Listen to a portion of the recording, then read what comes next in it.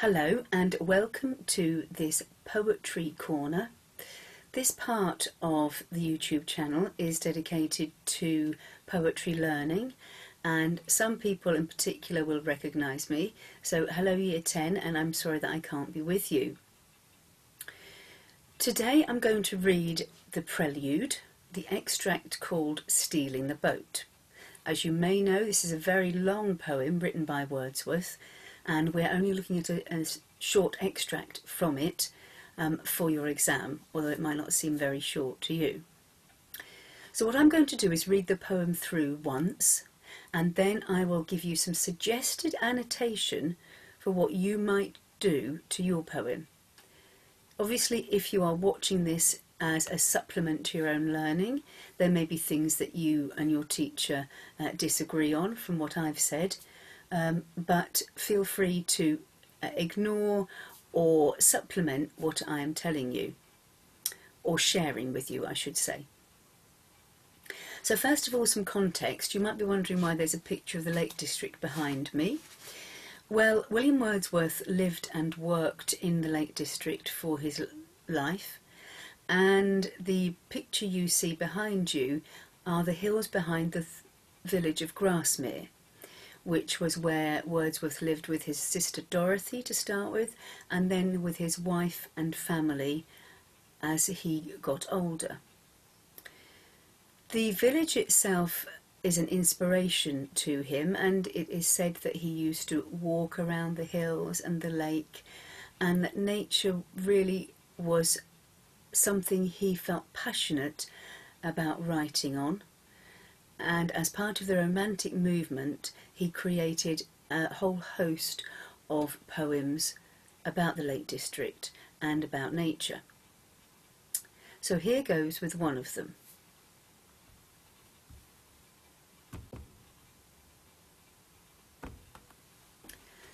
One summer evening, led by her, I found a little boat tied to a willow tree within a rocky cove, its usual home. Straight I unloosed her chain, and stepping in pushed from the shore. It was an act of stealth and troubled pleasure, nor without the voice of mountain echoes did my boat move on, leaving behind her still on either side small circles glittering idly in the moon, until they melted all into one track of sparkling light. But now, like one who rose, proud of his skill, to reach a chosen point, with an unswerving line I fixed my view upon the summit of a craggy ridge, the horizon's utmost boundary. Far above was nothing but the stars and the grey sky. She was an elfin pinnace. Lustily I dipped my oars into the silent lake, and as I rose upon the stroke, my boat went heaving through the water like a swan. When, from behind that craggy steep, till then the horizon's bound, a huge peak, black and huge, as if with voluntary power instinct, upreared its head.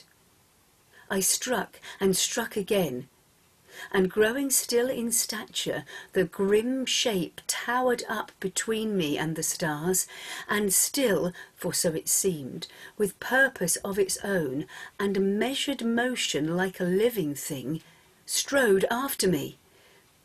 With trembling oars I turned, and through the silent water stole my way back to the covert of the willow tree. There, in her mooring place, I left my bark, and through the meadows homeward went, in grave and serious mood. But after I had seen that spectacle, for many days my brain worked with a dim and undetermined sense of unknown modes of being. O'er my thoughts there hung a darkness, call it solitude, or blank desertion. No familiar shapes remained, no pleasant images of trees or sea or sky, no colours of green fields, but huge and mighty forms that do not live like living men, moved slowly through my mind, by day and were a trouble to my dreams. Right, so hopefully you've got your copies of the poem to hand, and hopefully you can see this. I'm looking at this resource, the AQA Anthology on Power and Conflict, which I know my Year 10 group have got in front of them. As I say, I'm going to suggest some annotations, and certainly the group I'm talking to will know who they are. I would like you to annotate in your poems my suggestions, but of course there will be time for you to pause the video, talk about what I'm suggesting, and make your own additions. So let's start by looking at the very first line. One summer evening, led by her, I found a little boat tied to a willow tree. Well, that's the first two lines, actually. But who do you think the her is? I'd certainly like you to highlight that and maybe just put a question mark by it. Some suggest that that's nature personified. Others suggest that it is the boat kind of calling to Wordsworth to lead her on. There's a happy rural image of a little boat tied to a willow tree. So maybe you could highlight that in a different colour and on the side write rural image. You should have your guide that says something similar anyway. So the poet is setting the scene, he's telling us what he's doing. He now gives us a little bit more information about this boat. It's within a rocky cove, it's its usual home. So there's a sense of familiarity there. Wordsworth knows that this is normally found there. And maybe you could highlight the words usual home as it's familiar to him. But also on the next line it says, straight I unloosed her chain. So he's confident he's going to do it straight away. And although in the next line it says it's an act of stealth, it's troubled pleasure as well. So by an act of stealth, the narrator knows he's doing something wrong, but there's a sense of guilt about it. So what I'd like you to do now, don't look at the notes you've got, just cover the notes and with your partner or the teacher, just discuss this. What technique is troubled pleasure? I'll give you a moment. So, I hope you all got that it was an oxymoron. Good. Because trouble and pleasure are opposites. They contrast, don't they? So this is the first hint, really, that there's something wrong about this experience from the narrator's point of view. Line 6. The troubled pleasure, nor without voice of mountain echoes did my boat move on. Okay, so what technique do we have there? If you can highlight, please, without the voice of mountain echoes. I'll give you a moment to think about that and come back with what the technique is. So if it's a voice of mountain echoes, it's going to be personification. Yes, it's a human quality given to something inhuman, such as the mountain. So we've got the sense that we've got man and nature together here, and maybe it's easier to connect with emotions, which is the thing I know you're looking at the moment, by hearing voices connected to the mountain. Leaving behind her still on either side small circles glittering idly in the moon.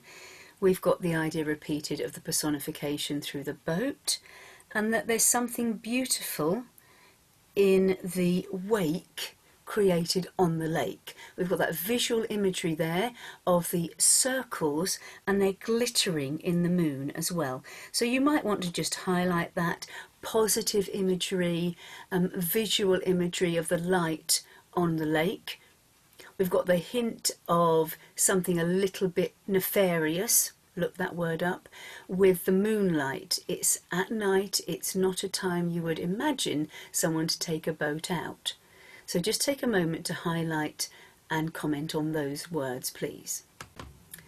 In that line you've also got some assonance, so you've got glittering idly in the moon. It's still, so you've got that repeated I sound, which just gives the sense of the rhythm. It's the boat moving gently across the lake. Then there's a slight change of mood. We've had the scene set and the narrator comes back to himself. So if you're ever talking about structure, this is a change of perspective. So with a different colour, if you could just highlight, but now like one who rose proud of his skill, we've got a structural device of change of perspective.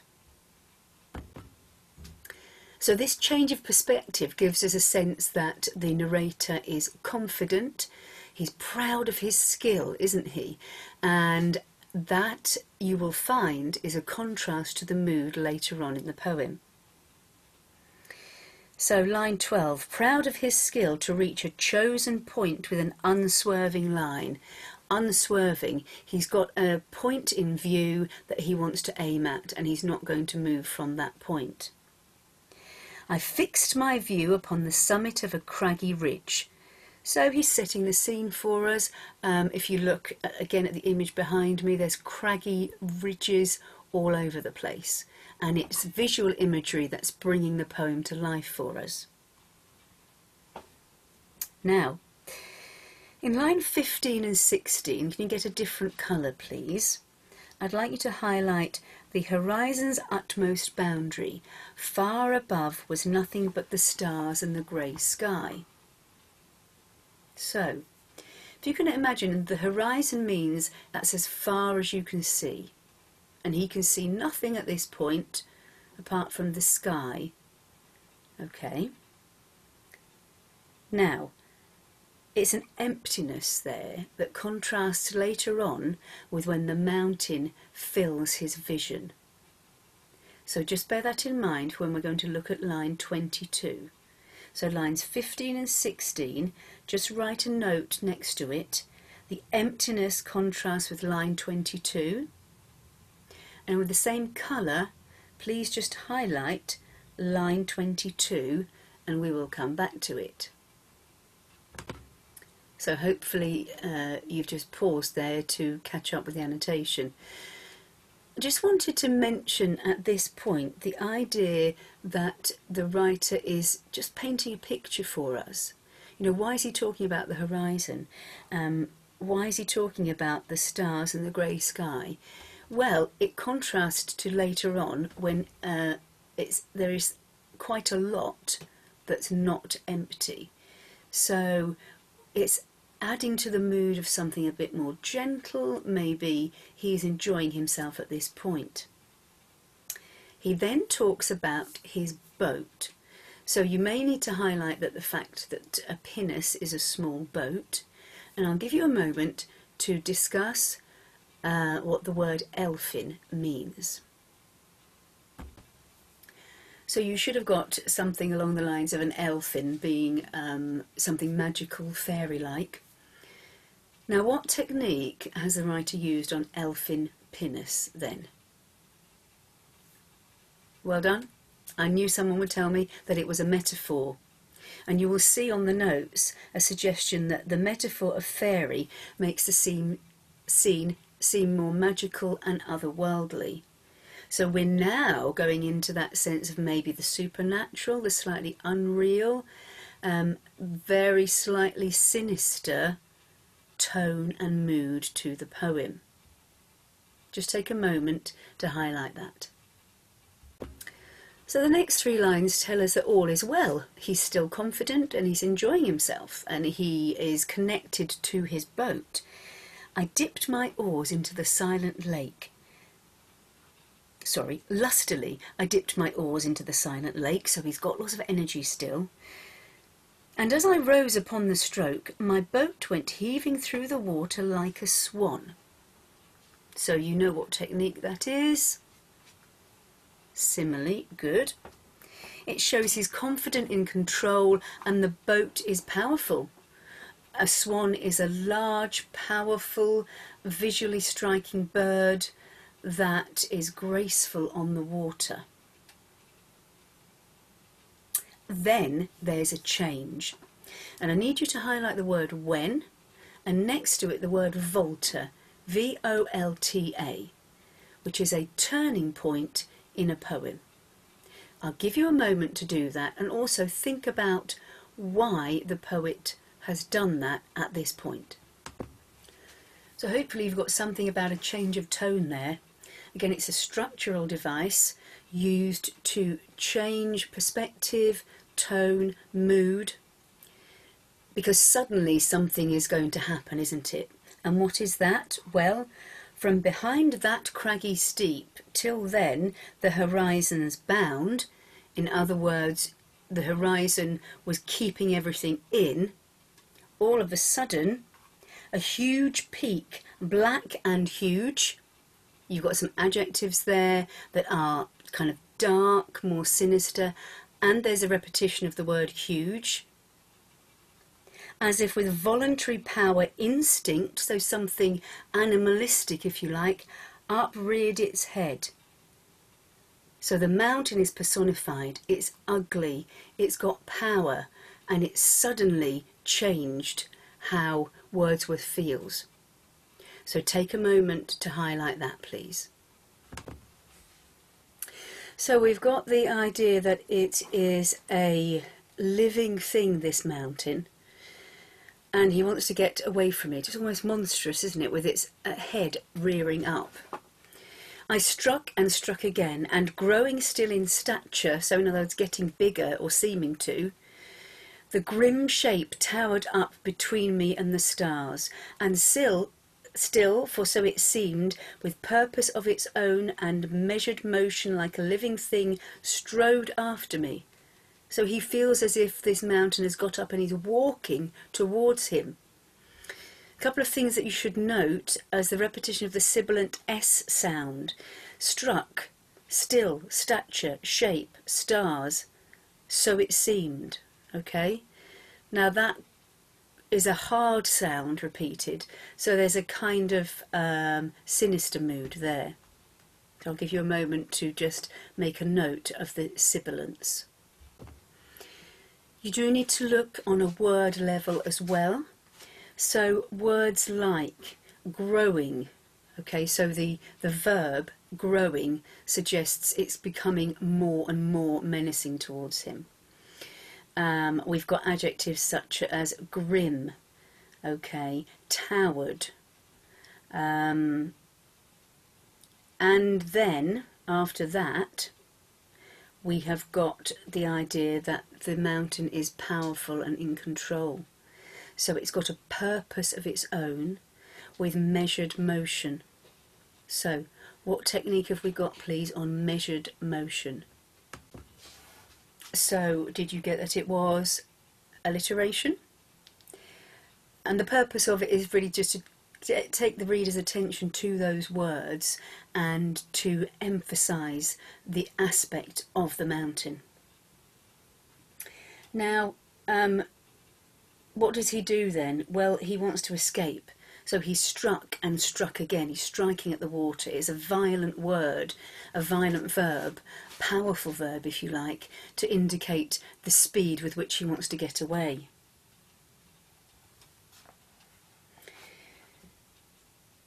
With trembling oars I turned, and through the silent water stole my way back to the covert of the willow tree. So he's frightened, he's trembling. But then we're back to this sense of something a bit disallowed, a bit secretive. He stole his way back, and it's in the covert, which might sound a bit like covert, like an MI5 operation. And I wonder if he feels that the mountain is watching him and has caught him out in this crime, if you like, of stealing the boat. Now, as you go through, or after you've just thinking about the content of the poem, I just want you to think about the contrast. So at the beginning there's the lovely elfin positive images of the tree and the pinnace, and now we've got the dark feeling and sense surrounding the mountain and the fear of the writer, which is the next thing I want you to think about. The impact of this experience on Wordsworth was long-lasting. So let's look at some of those words in the next bit.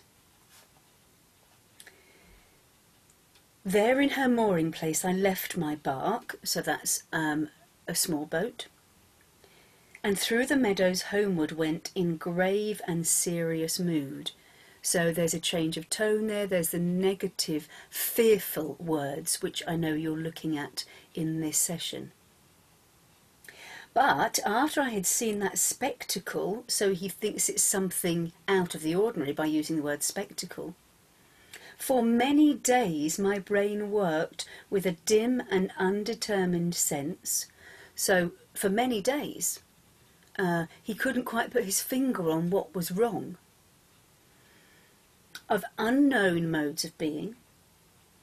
O'er my thoughts there hung a darkness, call it solitude or blank desertion. So you need to highlight the words dim and undetermined, darkness, solitude. This kind of vague language suggests that he's not sure what's unsettled him about his experience, but it definitely has, and it stayed with him. Now, for a moment, thinking about semantic field, which is words connected by a similar meaning, we have got the word solitude, we've got desertion. So there is a sense that the narrator is felt alone now. He's been left alone by this experience. Can't really explain it to anyone else because they might think he's a bit mad. In fact, some students have said to me, "What, miss, he thinks the mountain's chasing him?" Well, it's this sense of the mind playing tricks with him and showing us what fear can do.